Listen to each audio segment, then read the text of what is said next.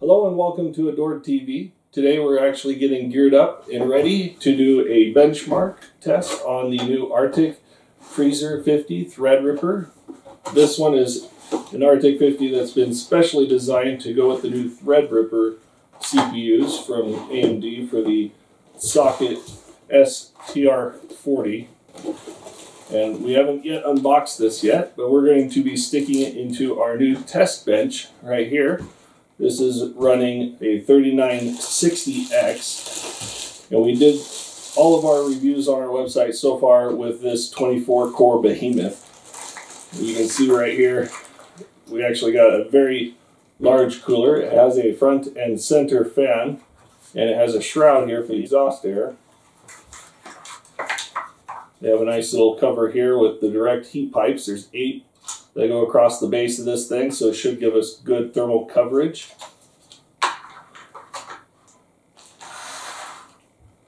Looks like it sends us a little user manual card, QR code, so we can look that up. Thank you for choosing Arctic, 100% happy.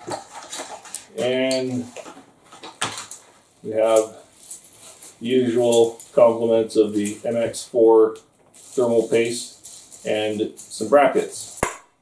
So right now we actually have the Noctua U14 in this case. You haven't seen this case yet. We actually did the review in the Lian Li, the 011 case.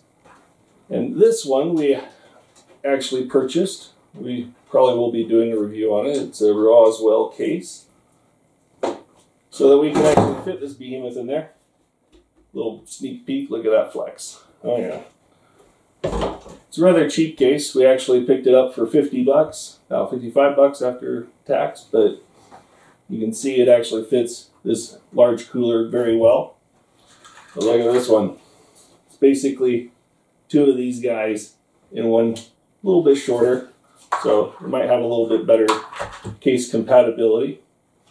So we're going to go ahead and tear this apart and get this thing socketed in. So let's go ahead and take this Noctua out of the case and replace it with the Arctic.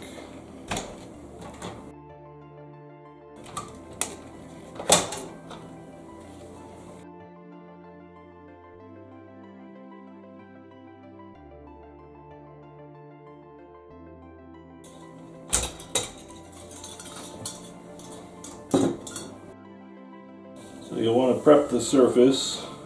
We'll just wipe all of this off here. We'll finish it off with some isopropyl alcohol.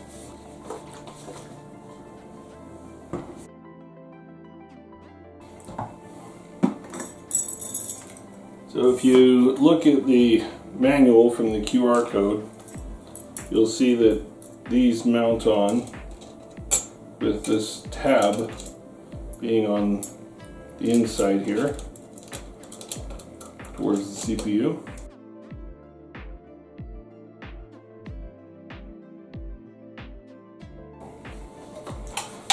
Now, because of the slight V design, this thing doesn't have a whole lot of clearance for RAM. We had to take our Sniper X RAM out of here and replace it with these Corsair Vengeance in order for this thing to actually fit.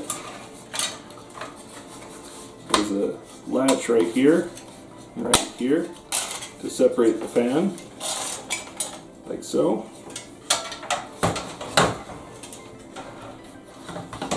And if we just dry mount this right here, you'll see that there's no wiggle and play. It'll sit and clear our sticks of RAM just barely.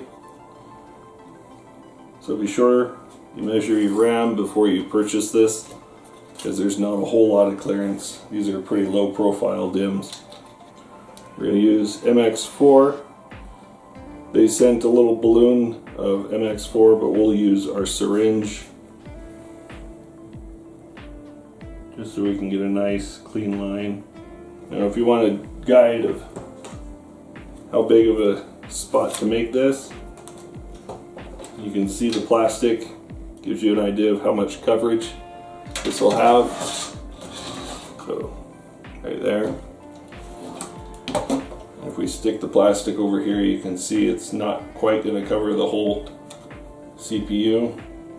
So we need to get it from here to here, there, probably some dots. That should be more than enough. Fill in all these little cracks.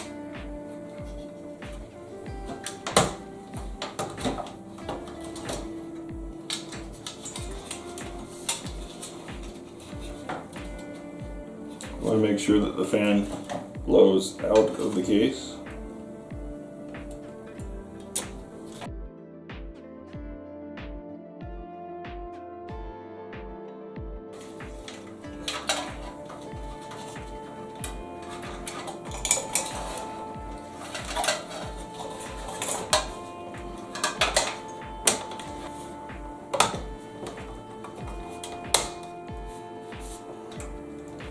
We'll just plug this into our fan header. And this is for the RGB. We need to run this to a LED header on the motherboard.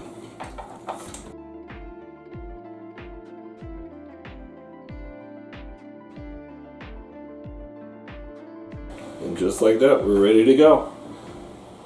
And so there you go, just like that, we have it mounted inside of our case. You can see we have plenty of room to actually close the lid. We have color getting in the addressable LED slots at the bottom. And we're ready to start testing once we get this burned in. So be sure to stay tuned.